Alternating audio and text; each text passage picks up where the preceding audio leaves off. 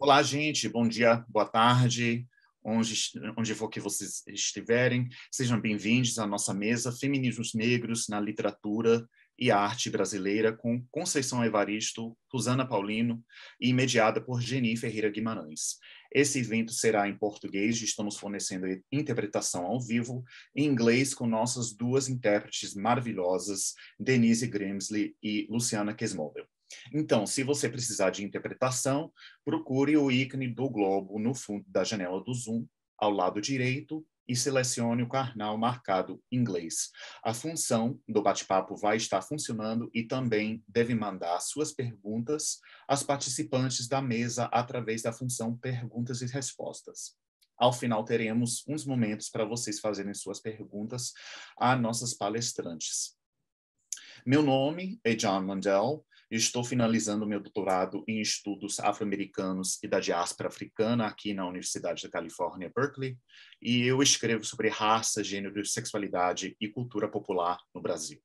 Esse evento está sendo apresentado pelo Laboratório de Estudos Negros, um projeto financiado pela iniciativa Futuras Justas da Fundação Mellon, no Departamento de Estudos Afro-Americanos.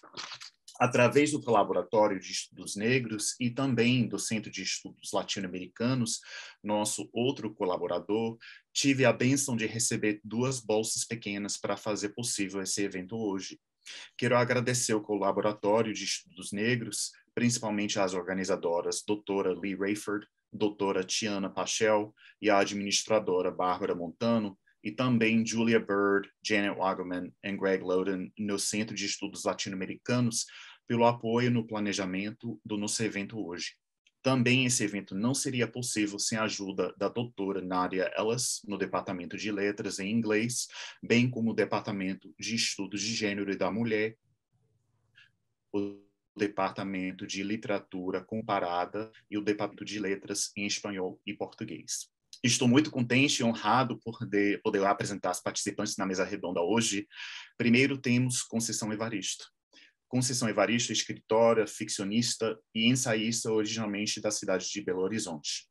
Ela é mestra em literatura brasileira pela Pontifícia Universidade Católica do Rio de Janeiro e doutora em literatura comparada pela Universidade Federal Fluminense. Sua primeira publicação foi em 1990, na série Cadernos Negros, do grupo Quilomboje. Ela tem 7 livros publicados, com seus romances Ponciá Vicêncio e Becos da Memória, antologias de contos Insubmissas Lágrimas de Mulheres e Olhos da Água, e de poesia poemas da Recordação e Outros Movimentos, entre outras obras. Ela recebeu o prêmio Jabuti para seu livro de contos Olhos da Água em 2015, e, de novo, em 2019, recebeu o Prêmio Jabuti de Personalidade Literária.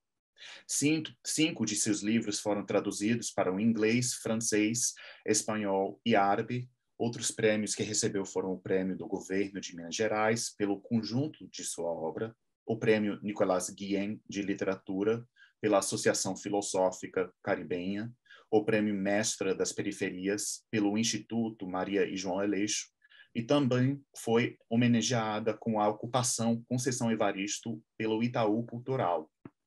Como escritora, ela tem sido homenageada em diversas feiras literárias e pela Olimpíada de Língua Portuguesa pelo Itaú Social. Em 2019, 3 livros seus foram aprovados no Programa Nacional do Livro e do Material Didático. Além de escritora e professora, Conceição é a mãe de Ainá, sua especial menina. Rosana Paulino é artista plástica, curadora e professora de São Paulo. É doutora em artes visuais pela Universidade de São Paulo, especialista em gravura do London Print Studio. Ela foi bolsista da Fundação Ford entre 2006 e 2008, e em 2014 foi agraciada com a bolsa para residência no Bellagio Center da Fundação Rockefeller, em Bellagio, Itália. Como artista, vem se destacando por sua produção ligada a questões sociais, étnicas e de gênero. Seus trabalhos têm como foco principal a posição da mulher negra na sociedade brasileira e os diversos tipos de violência sofridos por esta população decorrente do racismo e das marcas deixadas pela escravidão.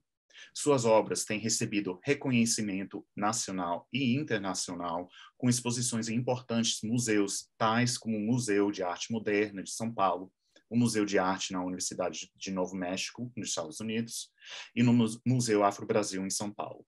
Tem participado ativamente de diversas exposições, tanto no Brasil como no exterior, das quais se destacam as individuais como Atlântico Negro, na Galeria Superfície, Mulheres Negras no Espaço Cultural Fort Griffon, à Besançon, na França, desculpe gente que não fala francês, Assentamento no Museu de Arte Contemporânea de Americana, São Paulo, entre várias outras.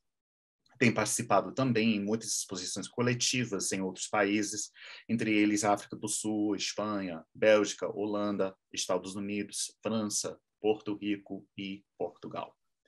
E, finalmente, a mesa será mediada hoje por Geny Ferreira Guimarães. Ela é docente do magistério em educação básica no Rio de Janeiro desde 1998 e no Colégio Técnico da Universidade Federal Rural do Rio de Janeiro desde 2017. Na Universidade Federal Rural do Rio de Janeiro, ela coordena o Laboratório de Geografia e projeto Geografias Negras, onde, na mesma universidade, ela leciona no programa de mestrado e credenciamento em ensino de história e também no programa de mestrado em geografia. Ela completou sua graduação em geografia pela Universidade Federal Fluminense em 1995, depois seu mestrado em 2004 em ciências sociais pela Universidade Federal Rural do Rio de Janeiro. Em 2015, ela completou seu doutorado em geografia pela Universidade Federal da Bahia. Geny discute questões socioespaciais, abordando literaturas negras e patrimônios negros.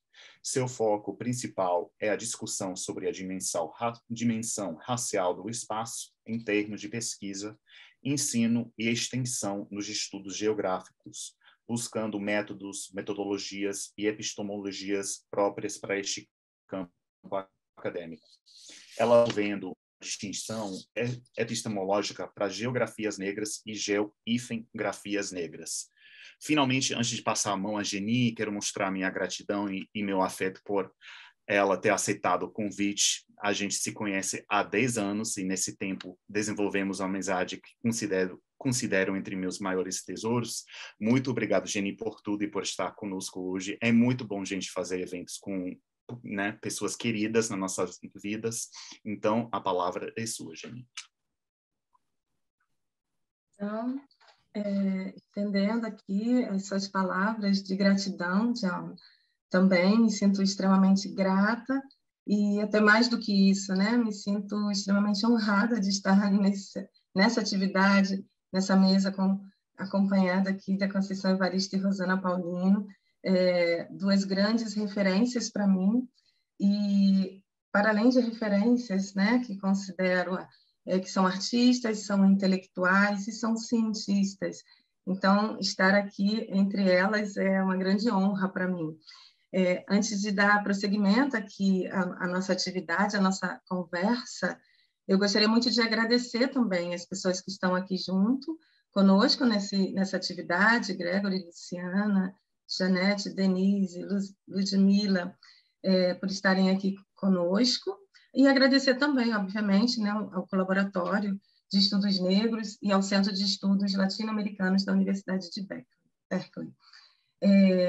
Também estendo meu agradecimento a todos os estudantes que já estiveram em uma sala de aula comigo, aos colegas de trabalho.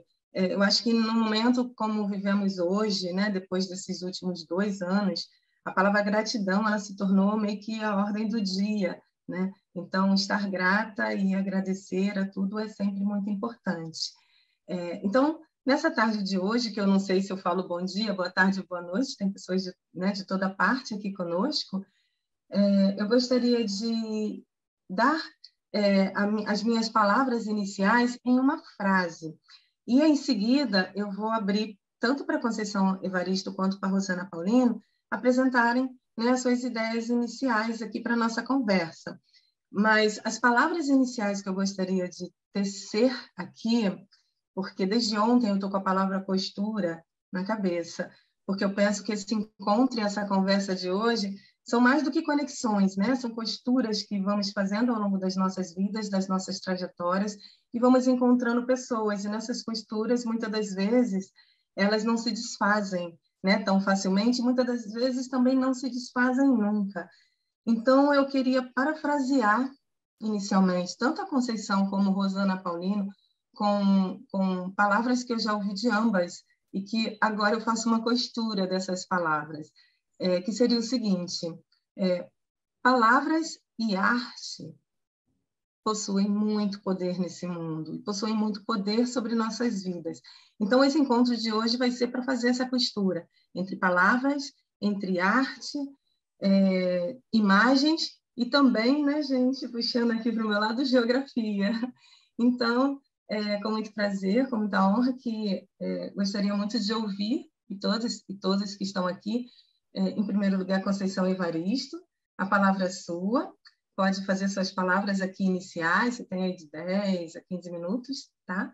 Muito grata. Boa tarde a todas, a todos e a todos. Eu agradeço ao John Monday pelo convite, né? E sem sombra de dúvida, esse agradecimento é a todas as instituições, né? A todas as pessoas que estão envolvidas com seus trabalhos, né? Ao GREC, muito obrigada também. A Geny, que já conhecemos também de longas datas, né? Vários trabalhos juntas, várias vezes nossos caminhos já se cruzaram, e eu gosto muito porque Geny tem idade para ser minha filha, e eu tenho dito que os jovens, as pessoas jovens, têm potencializado muito o meu trabalho. Rosana, né? Rosana, eu amo o trabalho de Rosana. Para mim, todo o desenho, toda a arte plástica, como também a arte do canto, da dança, para mim é mistério, porque eu não tenho competência, eu tenho uma sedução muito grande, me sensibiliza muito como espectadora, como admiradora, mas eu não consigo desenhar ou fazer ou pensar um quadro sedutor, mas eu fico muito seduzida. E que bom que tenho encontrado com Rosana mais vezes. Vamos sair juntas agora no carnaval, né? na escola de samba, que está aí também, né? Fundamentado no trabalho de Rosana, Beija-Flor. E meu próximo livro, Flores de Mulungu, quem vai ilustrar a capa é Rosana. O convite já está feito, ela só está esperando o livro ficar pronto. Então, eu só tenho que agradecer esse momento que a gente está agarrando a vida, né? Está transmitindo a vida através da arte. E eu trouxe para a gente pensar hoje, né? Escrevivência, palavra, escrita, arte, episteme, autoria de mulheres negras. Ao discorrer sobre o conceito de escrevivência, preciso voltar sempre a uma imagem que está no núcleo da ideia proposta. Na essência do termo, não como grafia ou como som, mas com um sentido gerador, como uma cadeia de sentidos na qual o termo se fundamenta e inicia a sua dinâmica. No centro da palavra escrevivência aparece a imagem de mulheres negras. A imagem fundante do termo é a figura da mãe preta, aquela que vivia a sua condição de escravizada dentro da Casa Grande. Essa mulher tinha como trabalho escravo a função forçada de cuidar da prole da família colonizadora. Era mãe de leite, a que preparava os alimentos, a que conversava com os bebês e ensinava as primeiras palavras. Tudo fazia parte de sua condição escravizada. E havia um momento em que esse corpo escravizado, cerceado em suas vontades, em sua liberdade de calar, de silenciar ou gritar, devia estar em estado de obediência para cumprir mais uma tarefa, a de contar história para adormecer os da Casa Grandes. E a Mãe Preta se encaminhava para os aposentos das crianças para contar história, cantar, ninar os futuros senhores e senhoras, que nunca abriam mão de suas heranças e de seus poderes de mando sobre ela e sua descendência. É nesse gesto perene de resgate dessa imagem que subjaz o fundo de minha memória e história que encontrei a força motriz para conceber, falar e desejar ampliar o sentido do termo, a semântica do termo. A escrevivência, em sua concepção inicial, se realiza como um ato de escrita das mulheres negras, como uma ação que pretende borrar, desfazer essa imagem do passado, em que o corpo-voz de mulheres negras escravizadas tinha sua potência de emissão também sob o controle dos escravocratas, homens, mulheres e até crianças. E se ontem nem a voz pertencia às mulheres escravizadas, hoje a letra, a escrita, nos pertence também. Pertence, pois nós apropriamos desses signos gráficos, do valor da escrita, sem esquecer a pujança da oralidade, dos signos gráficos de uma escrita que se dá através do corpo, a pujança da oralidade de nossas e nossos ancestrais. Potência de voz, de criação, de engenhosidade que a Casa Grande soube escravizar para o deleite de seus filhos. E se a voz de nossos ancestrais tinha rumos e funções demarcadas pela Casa Grande, a nossa escrita não, a nossa arte não. Por isso afirmo, a nossa escrevivência não é para adormecer os da Casa Grande, e sim para acordá-los de seus sonos injustos. Nossa escrevivência traz a experiência, a vivência de minha condição de brasileira de origem africana.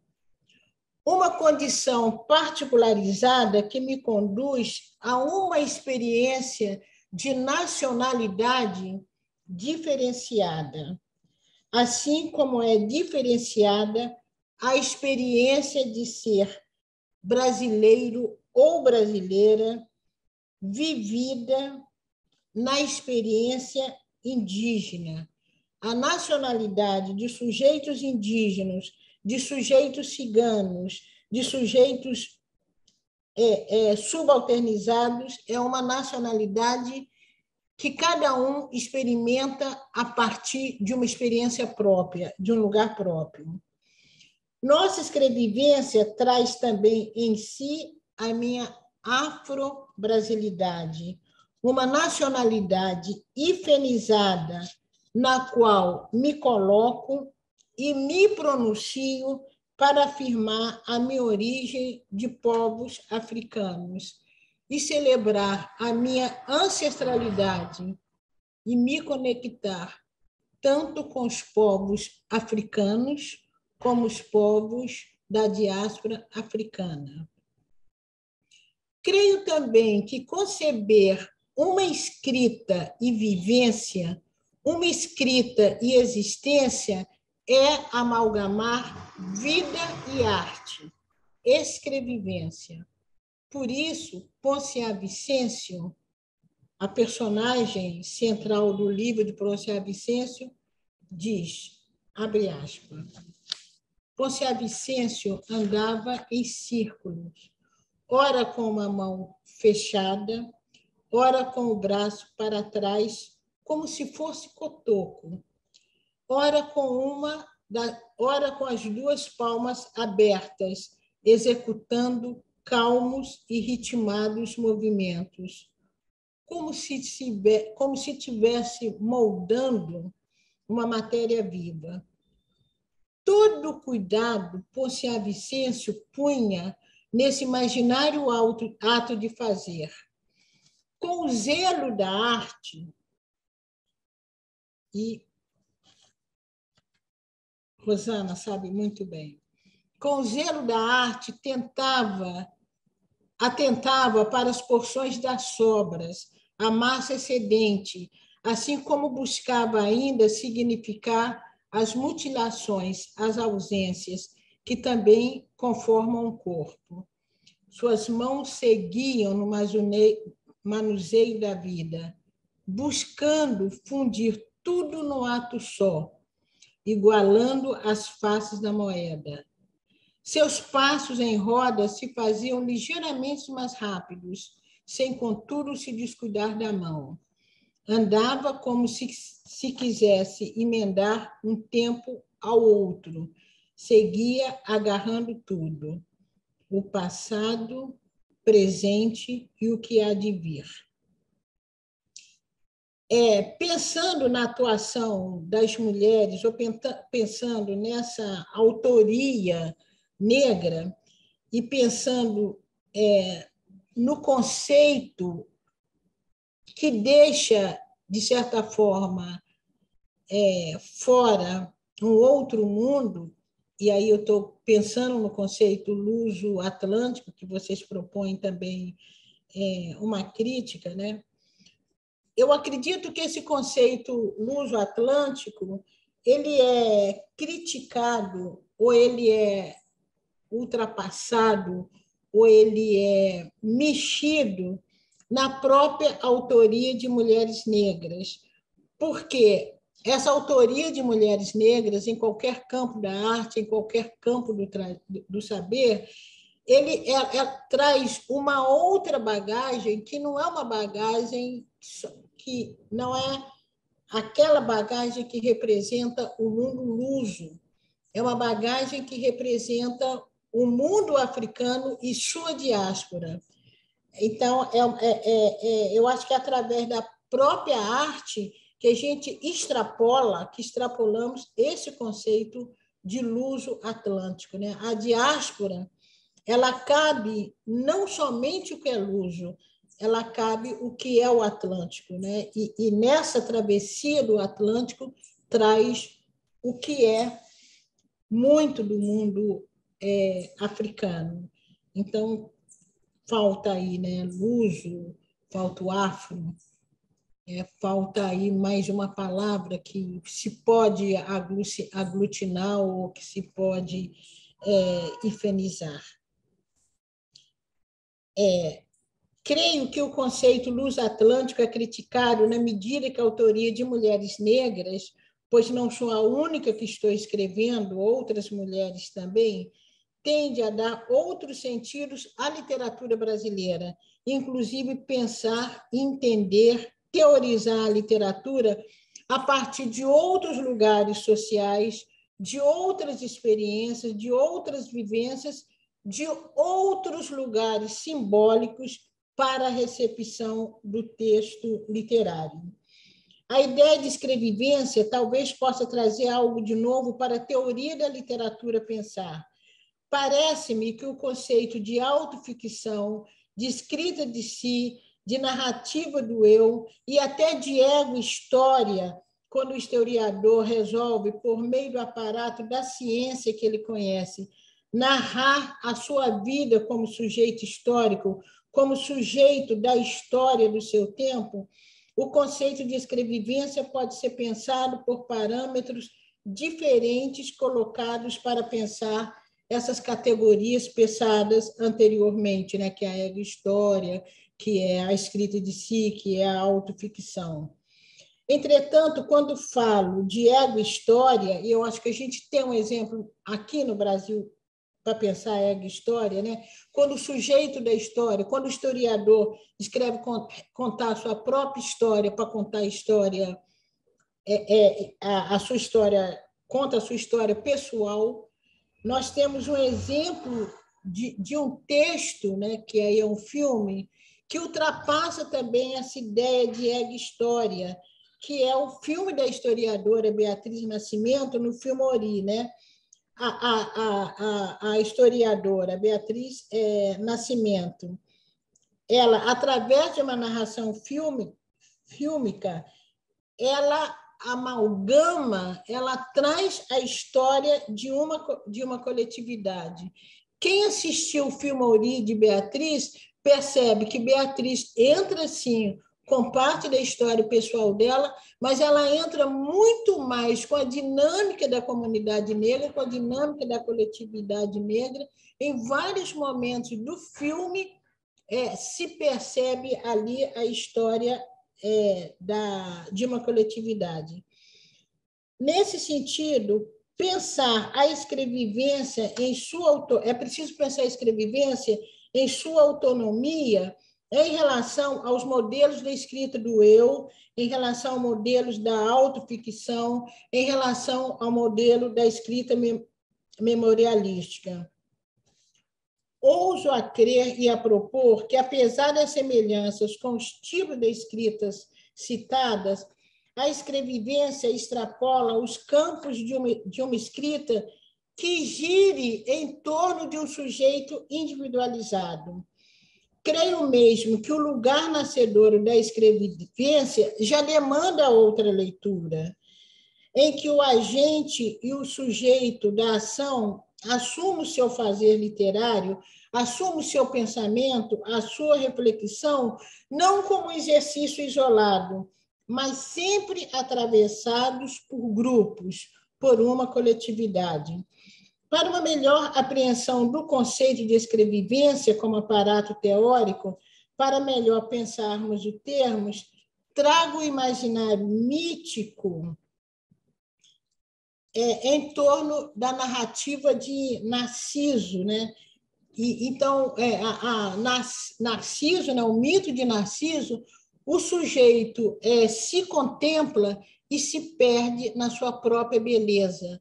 A escrita do eu, a autoficção, poderíamos pensar, sim, por esse parâmetro em que o sujeito se perde na sua própria história, como Narciso se perdeu na sua própria imagem.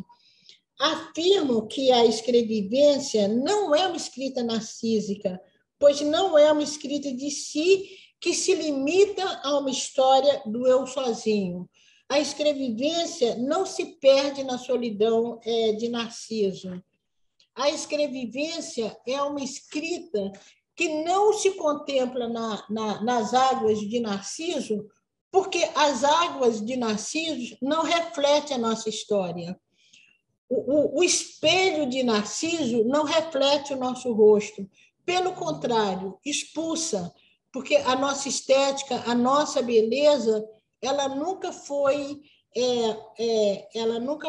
considerada como um aspecto que pudesse, por exemplo, ter um sentido criador, né? Ela nunca, nós mulheres negras, Sueli Carneiro fala isso com muita competência, nós mulheres negras, nós não somos musas inspiradoras, pelo menos para a literatura brasileira, né?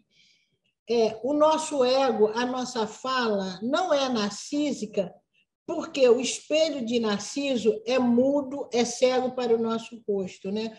O nosso espelho é outro, é o espelho de Oxum e Iemanjá.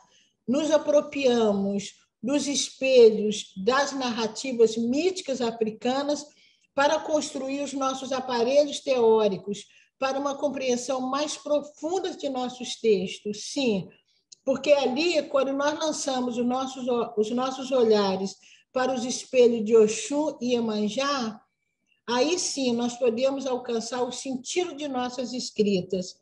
No espelho de Oxum, encontramos o nosso rosto individual, a nossa subjetividade, que as culturas colonizadoras tentaram mutilar.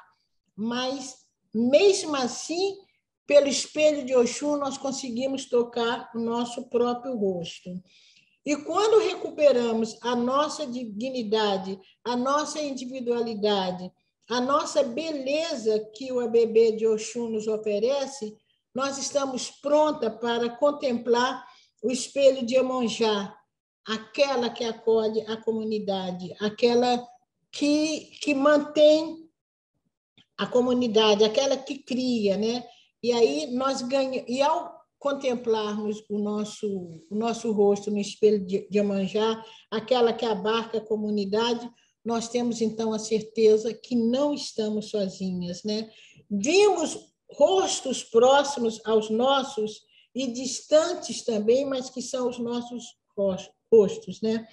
O ABB de Iemanjá nos revela a nossa potência coletiva, nos conscientiza de que somos capazes de escrever uma história de muitas vozes e não de uma voz somente. É a nossa imagem, é o nosso corpo, é a potência do nosso corpo individual que se potencializa, que cresce nessa potência na medida que se mistura, que se amalgama com outros corpos, né? Nesse sentido, eu quero citar aqui a fala de Paulina Cisiani, numa entrevista que ela deu logo depois que ela ganha o prêmio Camões de Literatura. Paulina diz: tudo que tentei escrever nos diferentes livros parte de nossa memória coletiva. Portanto, eu nunca falei nos livros na minha voz pessoal. Mesmo os livros que escrevo na primeira pessoa, eu estou a trazer a voz coletiva. Portanto, é todo um povo que é agraciado. Isso é muito distante do que se pode pensar de uma escrita de si e de uma autoficção.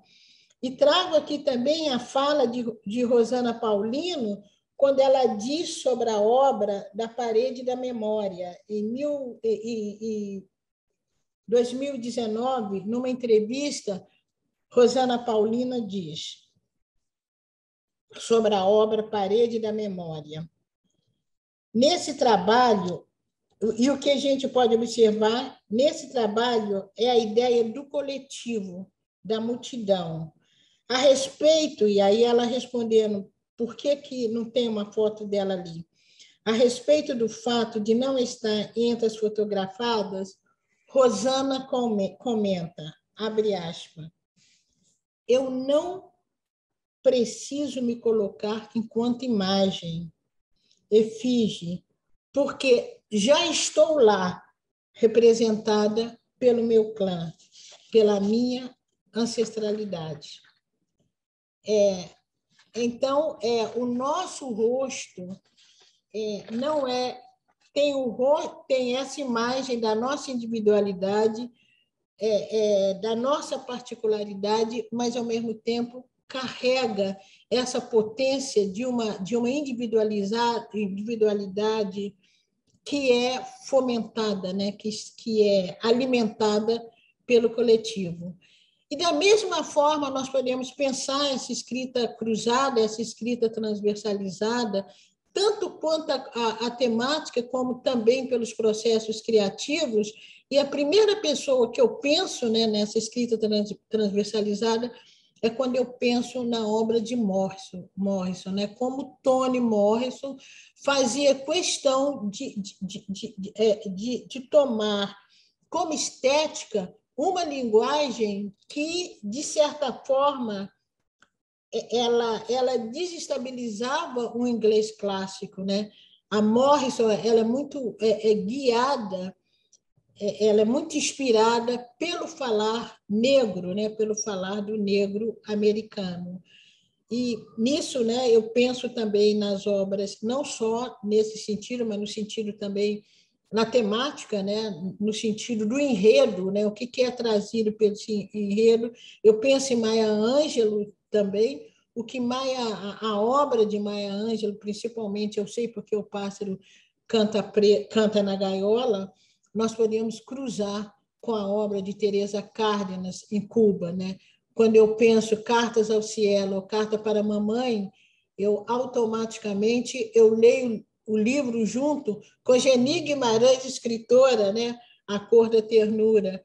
Quando Marisa Condé, né, traz também a Bruxa Negra de Salem, como, inclusive, uma sabedoria, uma episteme de uma mulher negra, desconcerta, né, toda a episteme de um mundo branco, né, de toda uma episteme que nos é forçada, causando o que Sueli Carneiro também traz, né, primeiramente, para a gente pensar, que é o assassinato, né, de uma episteme negra. Já que você citou a Geny, né, Conceição, queria até dizer para as pessoas aqui, né, não me confundam com a deusa da literatura. Eu sou a Geny da geografia e temos a nossa deusa, né, a Geny Guimarães da literatura, né? E aí ainda fazendo até um comentário, Conceição, fazendo essa costura, né, que você trouxe tantos nomes aqui agora no finalzinho de mulheres também maravilhosas para a gente trazer para essa costura, também traria uma outra deusa que eu considero da literatura, que é Alice Walker, né? Como jardim Alice Walker, de nossas mães. Jardim, né? de nossas mães. E aí queria até saber se nessa costura que a gente está fazendo hoje, que você mesma mencionou, né, Conceição, de ser um momento de celebração, e para mim hoje é um momento extremamente celebrativo estar podendo conversar com você, Conceição, também com a Rosana Paulino, e dessa celebração, né, que nos pertence por meio das letras, das imagens, e eu trago também do controle dos espaços, né, e esse espaço aqui que é nosso. Queria até pedir licença, Conceição, saber se a gente pode fazer essa costura e trazer para essa roda, né, do Serzir aqui a nossa querida Rosana Paulina, né? E aí ela trazendo as imagens que ela tem para nos brindar aqui, que, né, aprenderemos muito com ela. Depois a gente volta a fazer uma costura as duas juntas, né? Podemos, então? Podemos, eu tinha finalizado mesmo. Tá. Também estou aflita para escutar a Rosana, para ver a Rosana, né? Muito grata, Rosana Paulino. Então, agora a costura é toda sua. Depois a gente volta a costurar com a Conceição Evaristo. Perfeito. Então, primeiramente, eu gostaria de agradecer ao convite, né? Estar aqui nessa conversa é um privilégio enorme.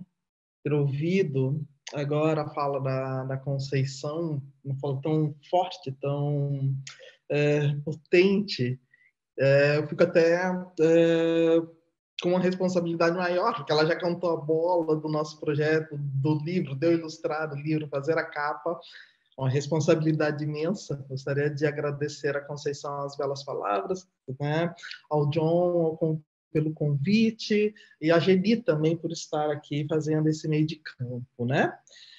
Eu, como sou uma pessoa das artes visuais, eu gosto de trazer imagens, né? A partir delas é que eu vou tecendo os meus comentários, né? Agora, antes mesmo desse início, a Conceição, quando cita e traz na fala dela essa questão de que o trabalho da escrevivência não é falar dela, mas é falar do mundo.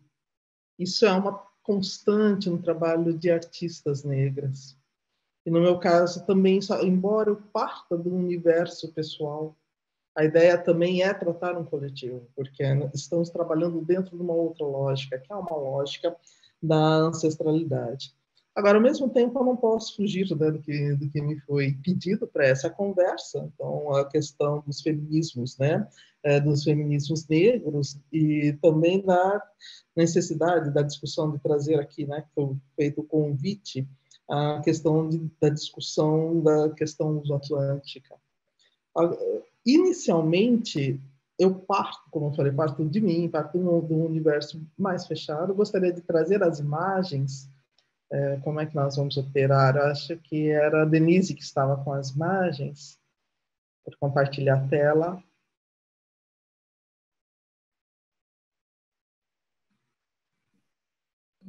Acredito que seria ou a Janet. Ou a Denise, que eu não lembro. Aqui, já entrou. Já está entrando, estamos entrando aqui. Já a próxima, por favor. Então, eu trago alguns desenhos, fiz uma pequena seleção deixa eu só marcar aqui o tempo direitinho para eu não me perder. Eu fiz uma pequena seleção de imagens, considerando que eu tenho aí 30 anos praticamente de trabalho, mas eu peguei algumas a partir das quais eu gostaria de comentar, né? Gostaria de falar.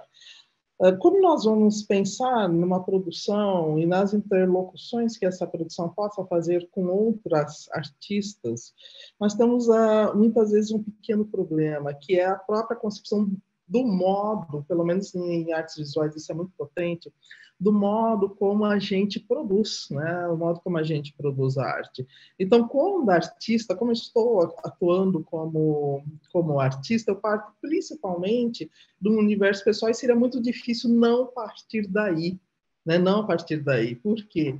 Porque a conversa inicial é a partir desse mundo interno que eu vou dando forma através ou do desenho, ou da instalação, ou da gravura, ou do vídeo, enfim, das diferentes maneiras que eu escolho para pensar. Esse trabalho é um trabalho muito antigo, de 94, e e o próximo, podemos ir para o próximo? A próxima imagem, por favor. Next, please.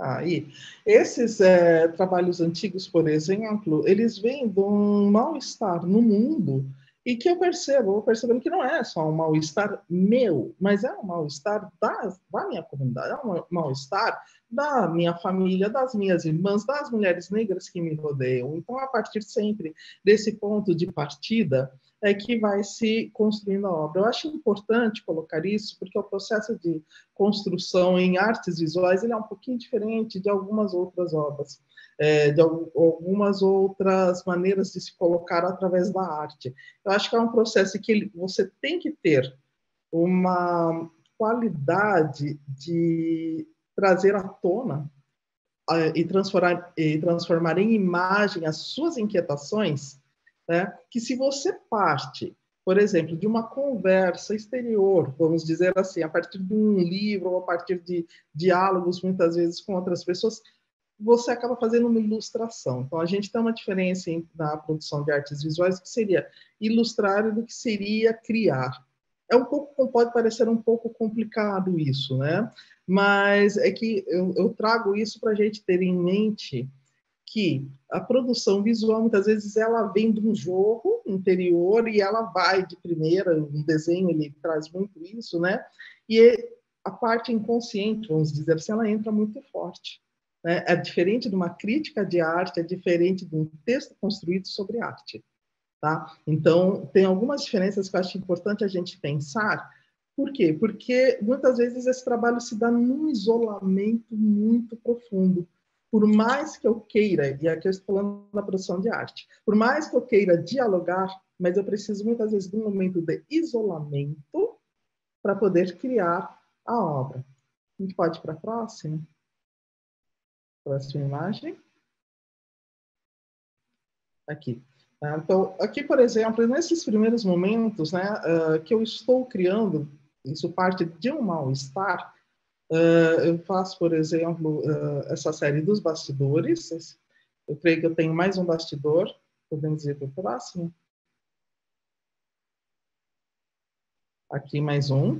Né? que parte de imagens familiares e que, nesse momento, por exemplo, eu não estou pensando numa discussão feminista, mesmo porque nós estamos aqui no ano de 97, lembrando que eu sou meio jurássica em alguns momentos, sou uma pessoa pré-internet, uma mulher pré-internet, e que esses textos, essas discussões, elas não chegavam tanto, por exemplo, a uma pessoa da periferia, mesmo estando na universidade, como é no meu caso, né? Essas discussões sobre o feminismo negro, elas vão entrar muito tarde no Brasil. Então, quando eu estou fazendo, eu estou trabalhando com aquele ambiente do qual eu provenho, onde a mulher negra, muitas vezes, ela assume essa postura por uma questão de sobrevivência. Por uma questão de sobrevivência. Antes de nós pensarmos em movimentos sociais, como o feminismo, nesse momento a gente não tinha, pelo menos eu não tinha acesso à questão de pensar o feminismo negro, o movimento que vem da ancestralidade, que vem da minha mãe, que vem da minha avó, que vem das minhas mais velhas, é um movimento de sobrevivência. Então, nós estamos trabalhando numa chave que é uma chave diferente. É uma chave que, mesmo sem saber, mesmo sem pensar essa condição de ser uma artista que lida com questões feministas e questões dentro do feminismo negro, a obra já vem se fazendo. Eu acho importante colocar isso. A obra já vem se fazendo por uma pura questão de me colocar no mundo, de pensar onde eu estou, o que é que eu estou fazendo, qual é o meu lugar do mundo e por que, quem determina esse lugar. Então, me parece que antes, né, de mais nada, uma maneira de se colocar, de se pensar no mundo, até para manter uma certa sanidade mental.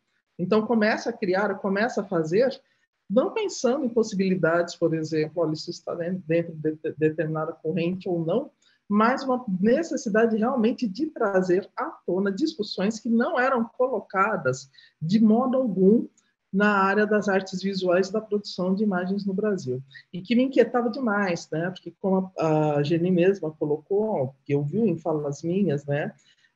Da Conceição também, a imagem tem poder. E me choca até hoje como no Brasil nós demos tão pouca atenção a esse poder que a imagem tem e não olhamos como isso nos constitui, inclusive, né?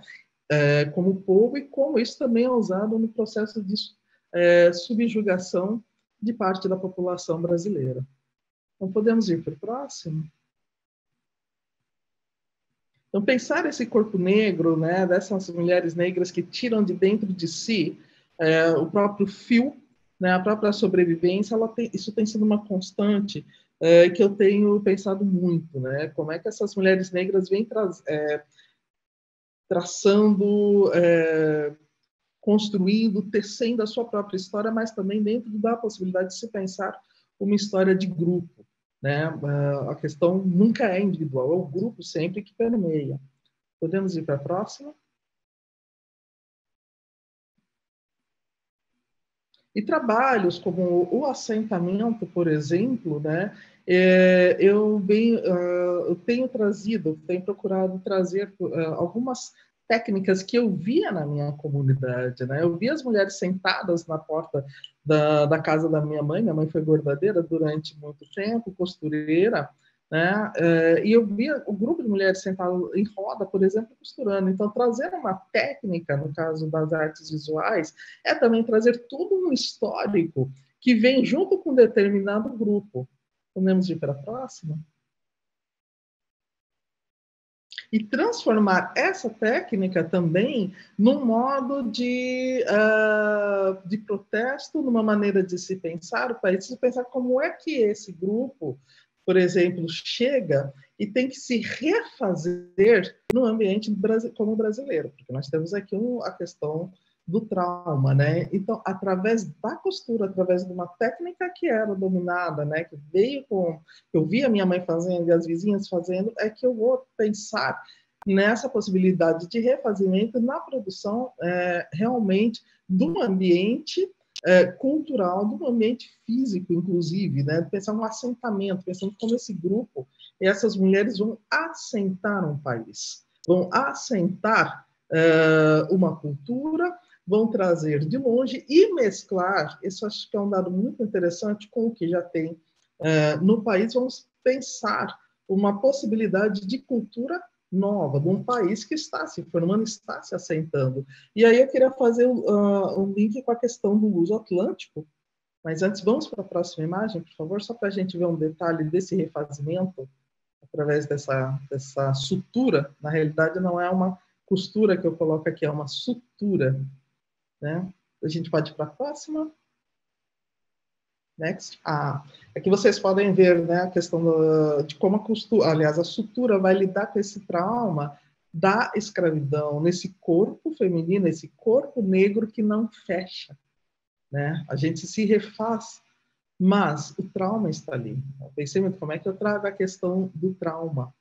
Né? Como é que eu vou colocar esse trauma aí? E ele vai ser posto através dessa sutura, dessa costura pesada, que não fecha. Né? A gente vê que os encaixes não são feitos. Né? Agora, se num país como o Brasil, né, esses encaixes estão para ser feitos, e isso a gente vai pensar aqui na necessidade de políticas públicas, na necessidade de conversas, como é que a gente vai pensar nesse refazimento no mundo luso-atlântico? O que nos une?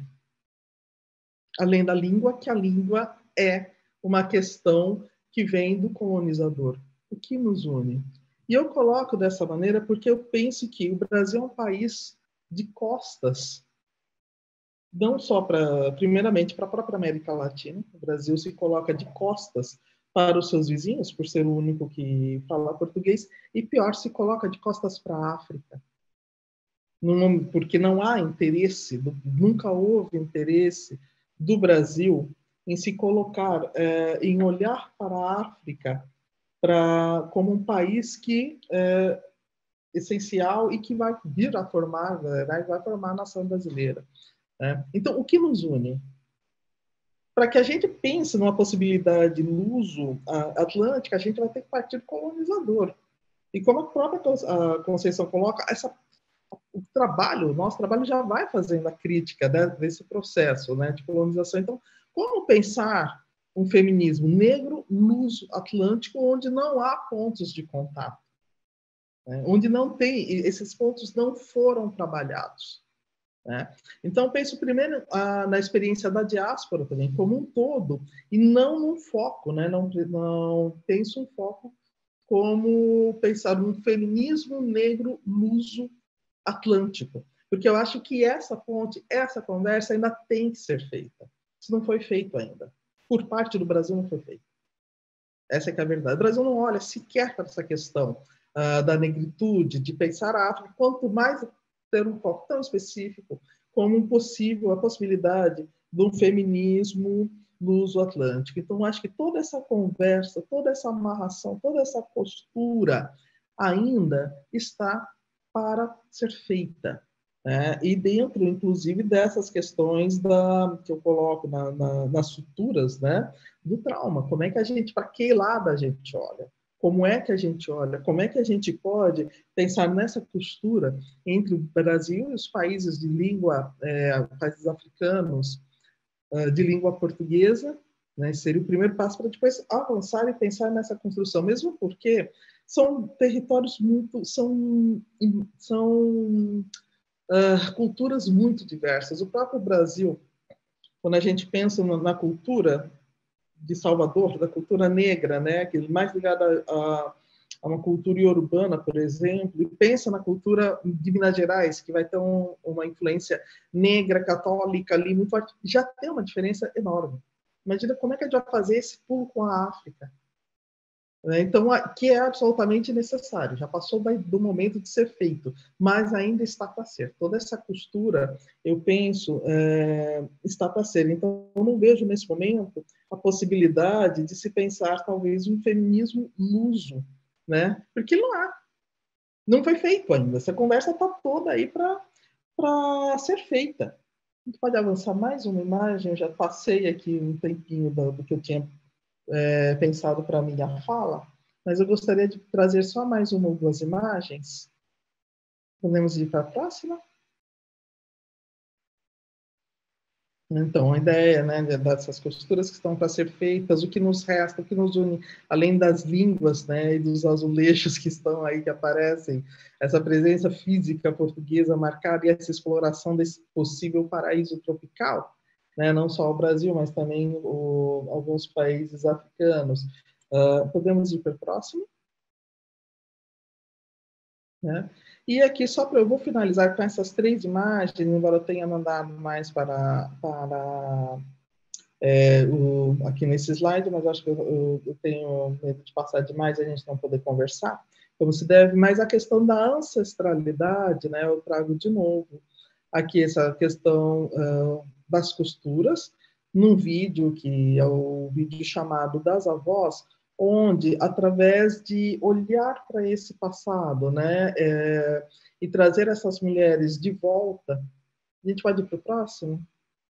Só mais 2 imagens que eu tenho dessa série. Podemos ir para a próxima? Aqui, onde nós vemos a Charlene costurando, trazendo essas mulheres do passado e costurando no próprio corpo essas imagens, né? Então, a Charlene, que é a performer, só existe porque essas mulheres existiram anteriormente e elas só voltam a existir porque a Charlene traz para o próprio corpo e as costura ali. Vamos para a última imagem, então. Acho que é mais uma da Charlene, e aquela cortando, né, com os próprios dentes a linha, né? Então, acho que essa questão do feminismo negro, primeiro, eu acho que ele é uma questão mais contemporânea. Como eu falei, mulheres que foram formadas na minha geração, por exemplo, trabalharam, trouxeram, mas não no meu caso, mas não com o olhar, estou fazendo uma produção feminista. Não, era uma questão, estou trazendo essas mulheres de volta porque eu necessito disso. É como sangue que corre dentro da gente, né? Eu necessito trazer essas mulheres, eu necessito me ancorar nas minhas ancestrais. Então, quando eu estou criando como artista, não me interessa muito o rótulo, é feminista, não é feminista. Não, eu preciso disso. São elas que me seguram, são elas que me ancoram. Como eu vou lidar, trazer essa experiência tão pessoal para pensar com as outras mulheres da diáspora? Não sei ainda, está aí para ser feito, né? O Brasil não tem feito essa comunicação. Precisamos de mais eventos como esse, onde a gente possa colocar, uma pena não ter nenhuma representante aqui nesse momento na mesa, né, de uma artista africana, colocar na mesa e falar como é que nós vamos costurar esse assunto, como é que nós vamos costurar esse afeto, né? Como é que nós vamos costurar essa diáspora, que nos une, no fundo, é a diáspora e não a língua, né? Então, como é que fica também essa questão de uma possibilidade de um feminismo luso-atlântico? Eu tenho muito mais perguntas, por pura falta de contato, vamos dizer, nesse sentido, do que respostas sobre o tema que foi proposto. E confesso que parto de um local muitíssimo pessoal para falar do coletivo, e acredito que as novas gerações, inclusive, já tenham muito mais munição, muito mais conhecimento para trazer um outro enfoque, que elas já tiveram contato com essa produção anterior. Mas mulheres da primeira geração, vamos dizer assim, como é o meu caso, como o caso de Conceição, creio que nós partimos muito mais do pessoal para falar do coletivo do que de se pensar a possibilidade de movimentos, por exemplo. Eu acho que é isso que eu tinha para colocar. As imagens são necessárias, como falei, são na área de artes, e eu agradeço mais uma vez a oportunidade. Que lindo, Rosana, muito forte. Não, pode cortar, como eu falei, eu só trouxe, pode tirar, por favor, da tela.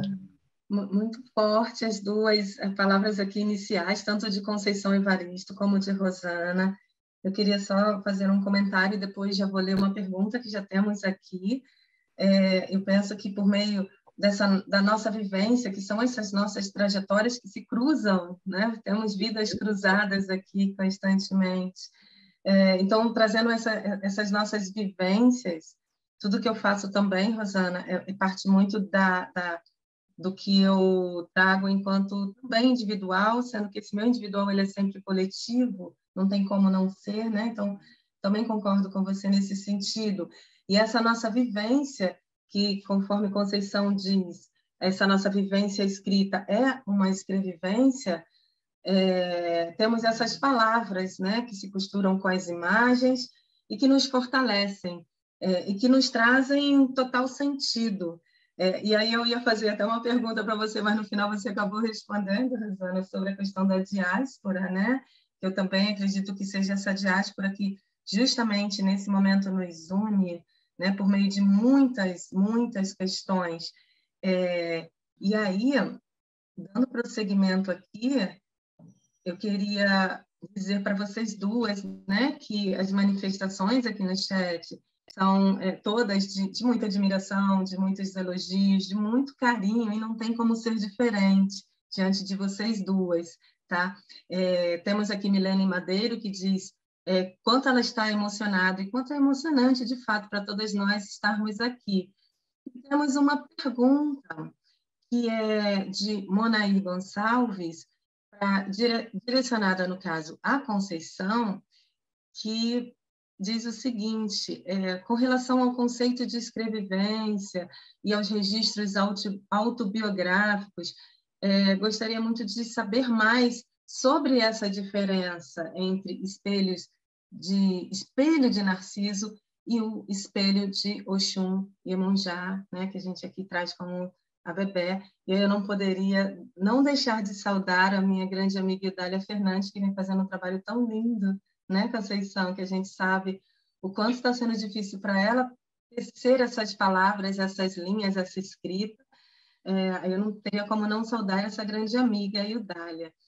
E também, Rosana Paulino, no caso, eu mesma gostaria de fazer um comentário, pergunta, né, que aí agora essa segunda parte seria para vocês fazerem, né, serem aqui palavras sobre os comentários, mas o quanto, para mim, sempre foi muito forte ler as letras de Conceição, porque, para mim, sempre foram um espelho, inclusive inspiração. Eu acho que hoje, o fato de eu estar como uma doutora na academia, de eu ter dado prosseguimento aos meus estudos, eu devo muita coisa à Conceição Evaristo enquanto uma inspiradora, no momento em que eu não sabia muito bem que caminho seguir, e aí eu encontro as literaturas negras pelas mãos de Conceição Evaristo, né? E nessa minha trajetória que eu acabo conhecendo John Mundell, em Salvador, num curso sobre literaturas negras afro-americanas. Mas, ainda assim, Rosana, as imagens, elas sempre me trazem muita interrogação, muita também inspiração. E aí o que eu te pergunto e nessa nossa busca por uma conexão, a diáspora, ela é muito importante para a gente. E como, por exemplo, no seu trabalho que tem essas séries todas incríveis que você faz, né? Que uma das que eu mais gosto, né? Sei lá se eu posso escolher uma, se eu tenho esse direito, mas é a série, né? Do Jatobá, das mulheres, né? Das senhoras das plantas, porque isso me conecta também com minha mãe, né? Você diz, essa conexão que a gente tem com as mulheres, isso me conecta com a minha mãe, me conecta com a minha avó, que elas eram muito conhecedoras das plantas, e eu não consegui seguir esse caminho, mas eu segui o caminho, por exemplo, da costura, né? Eu costuro. Então, saber de que maneira algo que nos foi roubado, sabe, Rosana? Não sei se a gente tem uma resposta para isso, né?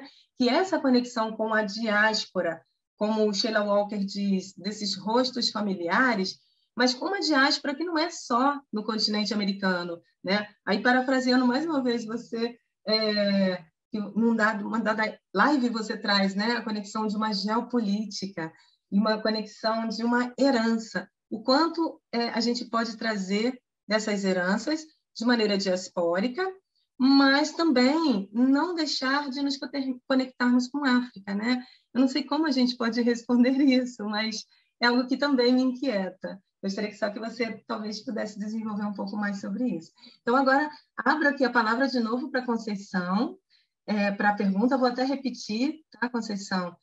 A pergunta aqui de Monair Gonçalves sobre essa diferença dos espelhos. E deixo aqui de Narciso e Iemanjá. E deixo aqui dizendo, né, nitidamente, que vocês duas, para mim, também são espelhos.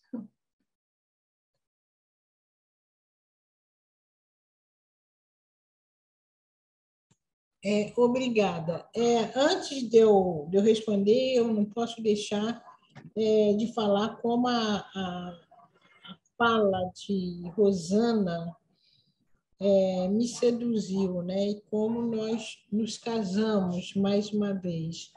Quando Rosana fala de sutura, e quando eu vi aquele corpo, o primeiro detalhe que eu vi já é a segunda vez que eu vejo, mas cada vez que a gente vê, a gente vai percebendo detalhes. Quando eu vi aquele corpo que não é costurado, é realmente sutura, inclusive marcas de corpo, um corpo desconcertado que tenta se aprumar, né? Ele tenta se aprumar, mas é um corpo desconcertado, que é um corpo, né? Esse corpo negro diaspórico desconcertado. E quando a Rosana também fala do trauma, e aí eu vou para a literatura, porque eu acho que a literatura tem sido um espaço de colocação desse trauma. Se não é um espaço de resolução do trauma, mas é um espaço de colocação do trauma. Eu acho que Ponce e Abicêncio mostra muito isso. Quando você também fala, Rosana, que parte das suas experiências, das suas vivências pessoais, você faz, sem sombra de dúvida, uma escrevivência através da sua arte. Eu acho que é uma história de escrevivência, sim. Quando eu penso também nessa situação de trauma, né? E esse trauma é justamente a dor, a ausência desse lugar, Geny, que nós perdemos. Então, aí eu vejo uma recuperação, toda vez que a gente usa um símbolo africano, já caminhando para a resposta da menina, quando nós nos encontramos através do ABB de Oxum, através do ABB de Iemanjá, nós recuperamos um lugar simbólico, uma geografia afetiva. É uma geografia afetiva, é um lugar que a gente sabe que existe, que perdemos, e a gente reconstrói esse lugar, através de uma afetividade, né? Uma afetividade que foi agredida e que nós temos aí o trauma por ter perdido esse lugar físico, e a gente reconstrói esse lugar simbolicamente. Aí eu acho que é uma geografia afetiva que a gente reconstrói na tentativa também de colocar, de achar um lugar para esse corpo suturado, né? Para esse corpo que ainda sangra. Quanto à pergunta, né? Alguma coisa também que, à medida que a gente vai fazendo, que a gente vai escrevendo, que a gente vai escutando, né? Hoje, por exemplo, escutar você, Rosana, você não calcula como que foi importante para mim em termos de ir acumulando, né? Em termos de ir casando a tua arte com a minha, né? Então, pensar esse espelho de Oxum, esse espelho de Iemanjá, é justamente nos livrar de um espelho que não nos reproduz. Nós temos espelhos próprios, nós temos aparatos próprios, nós temos modelos próprios. Quando você fala que eu sou o seu modelo, que Rosana é seu modelo, e outras mulheres, né, são os nossos modelos, nós não precisamos do que foi nos apresentado até hoje como modelo para nos entender. Entende? O paradigma que é nos imposto não dá conta de nossa vivência, não dá conta daquilo que a gente produz, não dá conta da arte que nós, não dá conta dos nossos pensamentos.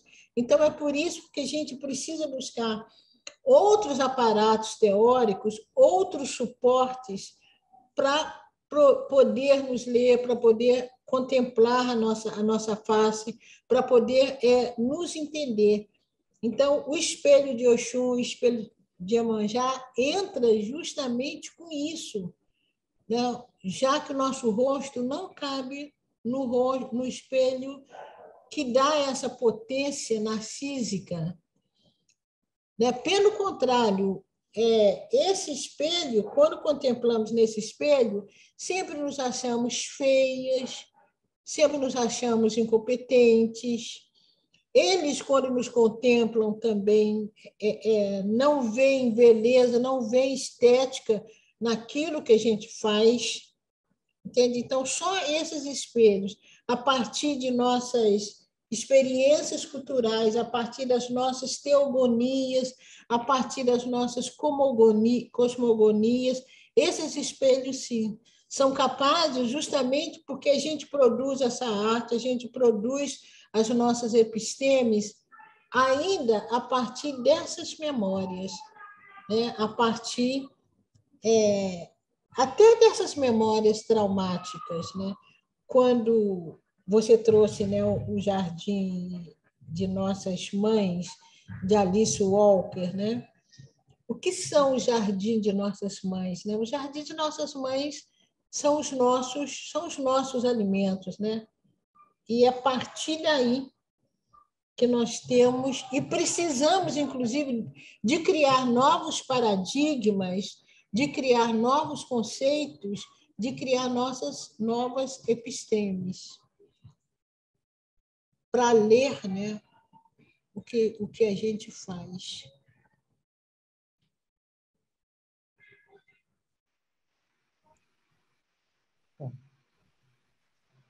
Pode ficar, acho que à vontade, Rosana. Posso passar para a Rosana, Conceição? Por favor. Fique à vontade.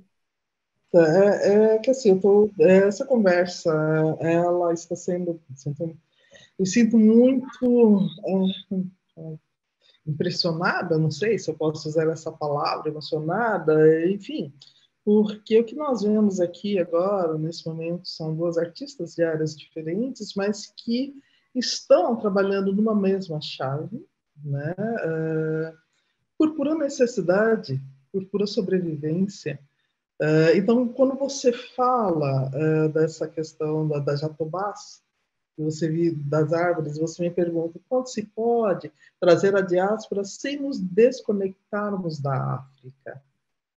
E quando Conceição fala dos espelhos, né, que nós não, desse espelho que não nos reproduz, por que é que eu vou fazer, por exemplo, uma série que é das jatobás, a Senhora das Plantas, na realidade eu trabalho em 3 momentos, né? A búfala, que é a primeira, a Senhora das Plantas, e depois termina no Jatobás, nas Jatobás. Eu vou te explicar por que eu fiz essa série e como isso conversa diretamente com a questão que a Conceição traz, né? Quando ela fala dos espelhos. E isso nos conecta diretamente à África. Por que eu vou fazer essa série? Por que eu vou procurar desenhar isso, né? Essa série? Porque eu busco uma subjetividade. Porque quando se fala de psicologia feminina, nós somos inundadas aqui no Brasil por Eras, por Atenas, por Vênus, né? E que não nos representam, e se coloca isso como o universal. Só que quando você coloca isso como universal, que são arquétipos, são mitologias que não nos representam, que não nos trazem, que não... Você tira a subjetividade de toda uma população. Você tira a subjetividade das mulheres negras. Quando você olha essa mitologia, o que você tem nessa mitologia que vem do Ocidente? Você vai ter muito, no caso da mulher, A mulher que ela tem uma autonomia, ela vai ser punida, ela vai ser, ou ela vai ser a eterna virgem, né? Ou ela vai ser a feiticeira, né? Ou ela vai ser aquela que cuida dos mortos, mas num sentido muito negativo, como as valquírias, que são aquelas que recolhem os mortos nos campos de batalha. Você não vai ter um arquétipo, por exemplo, como o de Ansan. Eu sou uma mulher, eu sou filha de algum Cunhaçã. Eu não existo dentro dessa representação do feminino ocidental. Eu simplesmente sou uma aberração. Eu sou uma aberração dentro desse feminismo, dessa representação desse feminino ocidental que se quer universal. Entendeu? Porque Yansan, por exemplo, que é a primeira que eu vou trazer através das búfalas, né? Que não é uma ilustração de Yansan, mas é pensar esse arquétipo, pensar como é que isso influenciou no Brasil, né? Trazer essa subjetividade que não é reconhecida. Então, chega um momento que eu falo, não dá para ficar encarando isso, que não sou eu. E aí, onde é que eu vou achar força? Vou achar força nessa ancestralidade. Eu vou trazer, por exemplo, as imagens da búfala, que é essa mulher que vai para a guerra de igual para igual, como as mulheres negras sempre foram aqui no Brasil, e que, ao mesmo tempo, ela tem uma sexualidade ativa, ela é dona do nariz dela, ela é dona da sexualidade dela, entendeu? Ela não há, e ela é a senhora dos mortos também, então a categorização também, né, tem o poder, né, nessa área, uma área que nem os homens entram porque tem medo. Então, eu só vou conseguir me entender, me perceber como mulher, se eu for buscar lá na minha ancestralidade. Porque se eu for pelo que o Ocidente me coloca, eu sou uma aberração. Eu não existo enquanto subjetividade. E a partir daí eu vou procurar outros caminhos também. Como é que eu vou lidar com essa questão da natureza? Né? Que para mim é muito importante, né? Para mim é importante quando lembrar quando minha mãe varria lá a casa com uma vassoura de folhas, que não era para limpar a casa fisicamente só, era uma outra questão que estava ali. E aí quando eu moro aqui no Jaraguá, perto de um parque. E aqui tem um jatobá, que ele deve ter quase 500 anos agora. Tem uma árvore de jatobá de quase 500 anos. Porque tem uma plaquinha velha já, que falava, essa árvore tem 450 anos. Eu falei, bom, então agora ele deve ter quase 500, porque essa placa é velha. Bem velha. E aí, quando eu olho, eu vejo esse jatobá como as grandes iabás, as grandes mães. Entendeu? Para mim, essa representação da jatobá são essas mulheres que seguraram a gente. Entendeu? As mães de santo, as mulheres do samba, as que conseguiram manter as famílias negras, né? Refazer essas famílias negras. Eu uso muito essa questão do refazimento no país. Então, para mim, elas são essas grandes árvores, elas são árvores de sabedoria. Imagina, uma árvore de quase 500 anos. A maneira que eu penso a subjetividade dessas mulheres é olhar para essas árvores, para essa árvore em especial. E daí aparece toda essa série da Jatobá. Então, na busca de um espelho que também me reflita, né, visualmente, pensando, é que eu vou procurar encarnar, vamos dizer assim, essa série de desenhos, né, que dizem respeito a não só a minha subjetividade, mas a das mulheres negras. Então, assim, é muito interessante, estou muito emocionado, porque eu vejo como conversa, né, como o trabalho da Conceição, a pesquisa que ela vem fazer, como está ali, né, entrelaça vários momentos diferentes com o que eu tenho procurado também, porque isso eu acho que é uma questão da negritude no Brasil, das mulheres negras no novo mundo, talvez. Eu não diria nem no Brasil, eu diria no novo mundo, porque a gente está tendo que se refazer o tempo todo. Está tendo que inclusive, se refazer para se colocar como humana.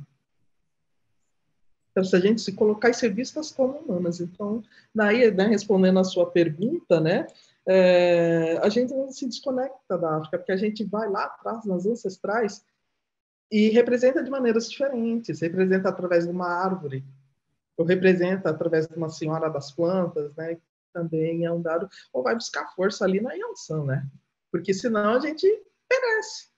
Né? A gente perece porque nós não temos modelos, nós não existimos psiquicamente, entendeu? Dentro dessa sociedade. Então, a gente tem que se colocar. muito bom. Eu tenho aqui mais 2 perguntas que foram feitas aqui por quem está nos acompanhando, mas antes eu não posso deixar de lembrar aqui que eu citei Jardins, né, de Nossas Mães, que é um livro que é muito significativo para mim. E aí, esse livro, inclusive, me foi trazido pelo John, né? Depois, no final de tudo, né, ele pode dizer algumas palavras, ele que me trouxe esse livro. Então, assim, é muito importante justamente esses momentos, né, desses nossos encontros, dessas nossas conexões, dessas nossas costuras.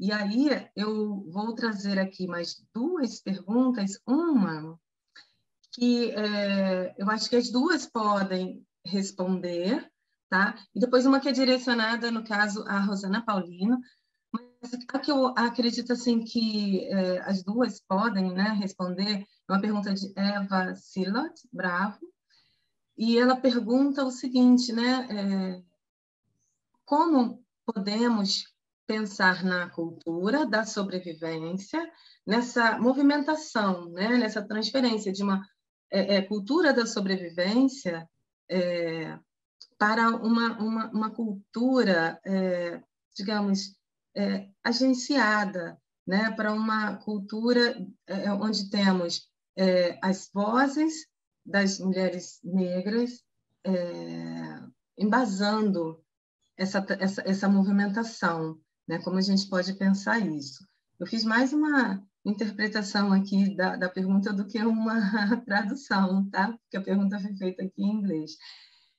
E também de Alessandra Barbosa, no sentido de que, para Rosana, como pensar esse eixo memória-imagem de maneira fundante, esse resgate e reverência para nós, mulheres negras, de nossas ancestrais, né? Eu queria até que você abordasse um pouco mais isso. E aí eu informo também aqui as nossas 2 queridas, que temos mais, no máximo, uns 10 minutos. E depois que vocês fecharem esse segundo e último bloco de perguntas, aí nós faremos as palavras finais e vamos, infelizmente, nos despedir desse momento lindo. Mas vocês têm aí uns 10 minutos para as respostas, tá? Aí tanto faz, pode começar pela Conceição ou pela Rosana.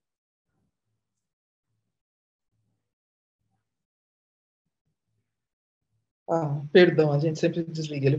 Eu sugiro que comece pela Conceição, porque eu acabei de falar. Certo. Tudo bem.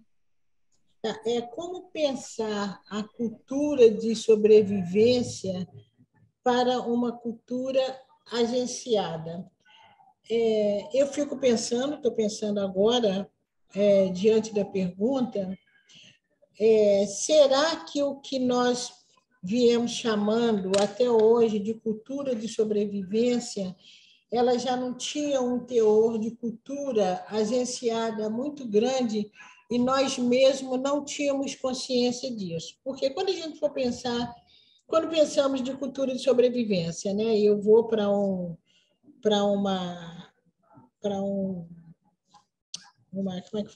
vertente que não está aqui agora, mas quando a gente pensa o samba como cultura de sobrevivência, né? O samba ele surge como cultura de sobrevivência. Quem marca a nacionalidade brasileira como cultura? É o samba. Pretos e brancos chegam fora do Brasil, a primeira pergunta que é feita é se sabe sambar. Então, o samba, até repetindo aqui o Ivani Santos, né? Quando um brasileiro sai, está fora do Brasil, ninguém pergunta para ele se ele sabe dançar uma polca, se ele sabe dançar uma valsa. Pergunta-se para ele se ele sabe sambar. Ora, se a gente for pensar como foi o samba nos seus primórdios, né? E como o samba, inclusive, muitas vezes ainda é encarado hoje, a gente poderíamos pensar em o samba como cultura de sobrevivência, e não, né? É uma cultura que, inclusive, agencia a cara brasileira, né? Agencia a nacionalidade brasileira. Quando pensamos também... e nesse sentido, né, nós vamos pensar a presença da mulher, né, nessa cultura dita de sobrevivência, né? O que as mulheres representaram desde o início dessa cultura, e a gente traz Tia Ciata, como a gente pensa hoje nessas mulheres, como essas mulheres agenciam o mundo do samba, com toda a luta, né, como elas agenciam o mundo do samba. Então, eu acho que a cultura de sobrevivência, pensando um pouco na atuação ou pensando muito na atuação das mulheres negras, né? Quando Rosana Paulino fala, e eu concordo plenamente, que a minha experiência também, eu nem sabia que meus textos eram feministas, até que um dia uma pesquisadora falou comigo, seus textos são feministas. Eu falei, são? Quer dizer, então, eu acho que é um feminismo que a gente vive tão naturalmente, e um feminismo que a gente aprendeu através das nossas mais velhas, na luta pela própria vida. E como hoje o feminismo negro, já teorizado e coisa e tal, não só hoje, mas como o feminismo negro questionou esse outro feminismo que também tem essa vertente universal, que é a vertente que é ilustrada pela mulher branca.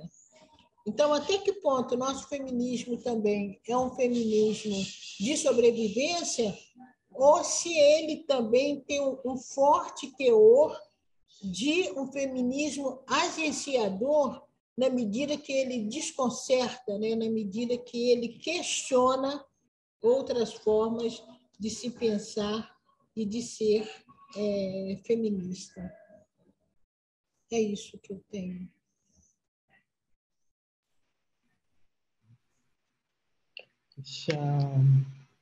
Deixa eu abrir aqui, então, né? Eu acho que nós já estamos nessa questão de sair dessa cultura de sobrevivência para uma cultura agenciada, né? Eu acho que quando a gente vai buscar, né? Como eu falei no caso das plantas, né? Da búfala, das jatobás, né? Quando a gente vai buscar, fala, não, isso não serve para mim, isso que é colocado não serve mais, nunca serviu, não é que não serve mais, nunca serviu. E quando a gente vem com essa resposta na arte, né, ou na psicologia, porque eu tenho visto esse movimento em outras áreas, né, a gente já está fazendo essa mudança, né? A gente já sai, a gente já não está mais nesse momento puramente de sobrevivência, vamos dizer assim, a gente já está propondo, e sempre propôs. Né? Nós sempre colocamos questões que realmente nos alicerçam e que são necessárias para a gente poder respirar. Né? Então, eu não acredito mais nessa possibilidade de se pensar só uma cultura de sobrevivência. Não é isso, vai muito além. São novas proposições que estão sendo colocadas nesse momento, né? Pelas populações negras, pelas mulheres negras. Eu acho que a gente nós estamos num momento, né, de avanço. Essas vozes estão no olho de avanço. O problema é que quando a gente está no olho do furacão, a gente não percebe. Esse que é o rolo, entendeu? Esse que é o problema. Quando você está no olho do furacão, você não percebe. A gente só vai, talvez, ter distanciamento para perceber que nós já avançamos, né? Que nós já estamos propondo uma liberdade, coisas diferentes, como daqui a 10 anos, talvez. Entendeu? Então, a gente precisa de um espaço-tempo para poder entender o que está sendo colocado. Então, eu acho que o próprio exemplo, né, que eu coloquei da questão das mulheres árvores, né, quando eu vou lá e deixo uma jatobá e falo, nossa, que é uma ancestral, e vou e coloco isso no papel de maneira visual, então já está. Eu só não, várias mulheres estão fazendo, a Conceição faz isso nos seus romances, então isso já está. O que a gente precisa agora é o tempo, para a gente poder olhar para trás e entender o que acontece, entender o que se passa, entender essa construção. Porque ela já está aí.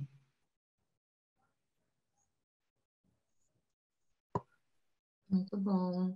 E me dá uma honra enorme saber que estamos, né, já estamos fazendo tudo isso e de forma contemporânea e não mais de maneiras isoladas, como há tempos atrás nos sentíamos e fazíamos.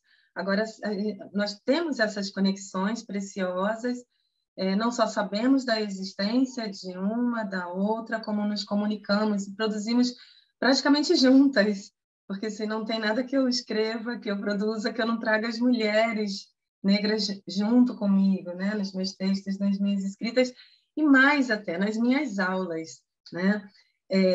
Então, nesse momento, tivemos esse encontro aqui, vamos precisar agora nos dirigirmos às palavras finais. Antes disso, eu quero muito colocar no chat um link, porque queria fazer um agradecimento aqui à Rosana Paulino por conta de ceder umas suas obras para a capa do livro, que eu fui uma das organizadoras, e o agradecimento é coletivo, de Ana Jordani, do Denilson Oliveira, do Daniel Rosa, do Bruno Alves, que fomos os organizadores juntos, e de todos que participaram de uma disciplina e que finalizou-se nesse livro, né, que é um livro lindo de práticas pedagógicas em geografias negras, né? E também muitíssimo agradecer a Conceição Evaristo por tudo que representa não só para mim, mas por tantas mulheres negras, e cada vez que eu levo não só os textos, né, mas os livros, porque eu fico carregando os livros nas minhas mochilas, né, para a sala de aula, e que eu vejo não só as estudantes, as meninas, mas os meninos também se identificando imensamente, Conceição, com a sua obra. E eu vou ver a idade, são pessoas de 16, 17, 18, 19 anos, sabe? Isso me traz realmente, né, uma potência muito grande de saber o quanto realmente podemos promover transformações, né? Então, nesse momento aqui, do meu agradecimento, não só a Rosana Paulino, a Conceição Evaristo, mas que é um agradecimento que é coletivo, não é só meu, tem tantas pessoas junto comigo que estão aqui nesse agradecimento. Agradeço também imensamente a John por esse convite, por esse momento delicioso que eu pude dividir com vocês, e peço que as duas aqui tracem algumas palavras finais para a gente encerrar esse primeiro grande encontro aqui, tá? Dessa conversa e dessas costuras, tá? Muitíssimo grata às duas, e muitíssimo grata também a todas as pessoas que estiveram aqui conosco, acompanhando, escrevendo no chat, fazendo perguntas, e a organização do evento. Muito grata. Então, Conceição? Mais uma vez, eu agradeço a organização do evento, agradeço a você, Geny, agradeço a vida pela oportunidade da gente se reencontrar, né, depois dessa pandemia toda aí, cada um de nós que estamos vivos, a gente tem que agradecer. Vocês viram, né, que Rosana Paulino vai escrever o livro comigo a partir da capa, né? Ela já está escrevendo, foi ótimo, Rosana. John e Greg, muito obrigada a todo o público que está nos vendo, a Ludmila, que está aí também, sempre me associando com toda a dedicação possível, mas eu quero pedir licença, né? A gente usa como um comportamento cultural dizer agô aos mais velhos. Não tem ninguém mais velho do que eu aqui, com certeza. Talvez nem no público. E se tiver, vai me dar licença, mas eu vou pedir agô aos mais jovens, né? E agradecer aos mais jovens que me potencializam na medida que acreditam em mim, na medida que acompanham, na medida que me seguem, né? Que me leem, porque os mais jovens me potencializam. Nas culturas africanas, se os velhos têm experiência e têm história para contar e são respeitados porque são mais velhos, os mais novos, né, se pensando nesse tempo espiral, nesse tempo de eterno movimento, eu estou pensando aqui em Leda Martins, né, nas proporções, nas preposições, nas propostas de Letras Martins. Então, esse mais jovem, né, que produz, que ajuda a produzir esse eterno movimento, esse tempo espiralado. Então, eu agradeço por me potencializarem, né, por me certificarem que a minha vida, né, que meus quase 76 anos, faz sentido para vocês. Se faz sentido para vocês, faz sentido para mim. Então, gratíssima, gratíssima às meus mais jovens.